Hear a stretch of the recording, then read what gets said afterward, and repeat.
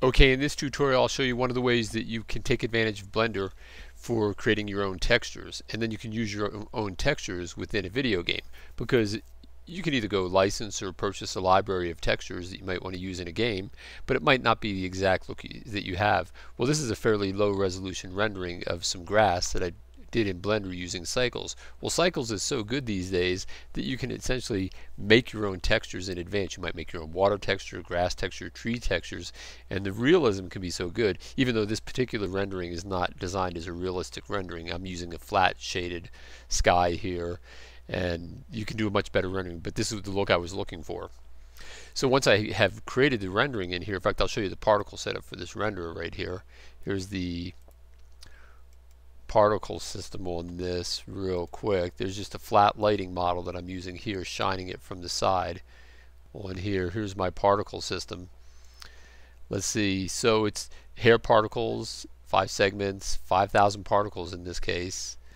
I'm using the strand renderer and some interpolation for the child particles, wave kink in there, and then down here Cycles hair rendering. So if you don't have Cycles hair rendering in here, I'm using version 2.68, and if you don't see it, you'll need to go over to the render tab, and up here at the top you need to change this from supported to experimental, and then that option will come up for Cycles hair rendering. Then you can set the root and the tip size for the size of the grass, and then you can shade how you want. Typically most people shade it with some kind of texture or solid color is the most common ways, and then use an HDRI lighting model. I tend not to do that. I'm using a color ramp model to render this.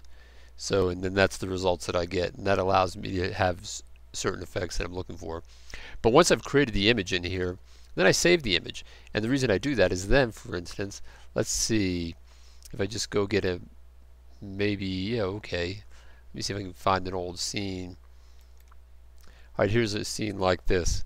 So this has my basic lighting model for game engine. I'm in texture mode in GLSL shading. So you can't expect Cycles kind of rendering. But you might do something as simple as this. I might come in here and add a mesh to the scene, and maybe scale it up by, oh that's too much, but it'll work. I'll turn the specularity way down, and I'm going to give it a texture like this. So new image texture is what I want. But first of all, let's go over here, and before I do that, let me go into edit mode and just unwrap it. Since it's nothing much but a flat plane, I'm just going to mark the seam and do a smart UV project. That's good enough for this particular case. And then I'll just go grab one of those textures like this thing here. Just here's a texture, and so all I've done now is now I've mapped that texture that I have here onto the scene like this. And then I can change my lighting model in here and adjust it. So this might be the background for my computer game. So it'll be, you know, if I press P, then I have this image already. So up off in the distance. So maybe what I'll do is I'll tile that out. Let's see. And X and Y, I'll just make it 30 and 30. Let's see what that looks like. That looks terrible. Alright, let's make it 5 and 5. 5 and 5.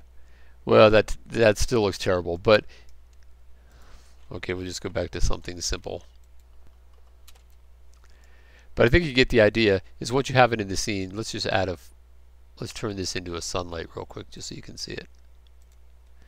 There we go. And then suddenly that might serve as the basis if I had a seamless texture, of course. And that's what I would do. I'd design this in advance to be seamless based on the way I place my particles. So in the scene, I would create a vertex map, vertex groups first, and put my grass around there and focus my camera accordingly, so that it would be essentially a seamless texture, or close to a seamless texture.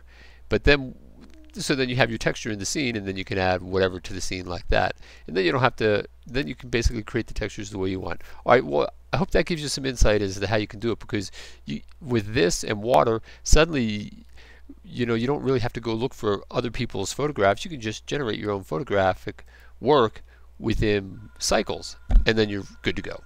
All right, well, that's it for now, and I'll see you in the next lesson.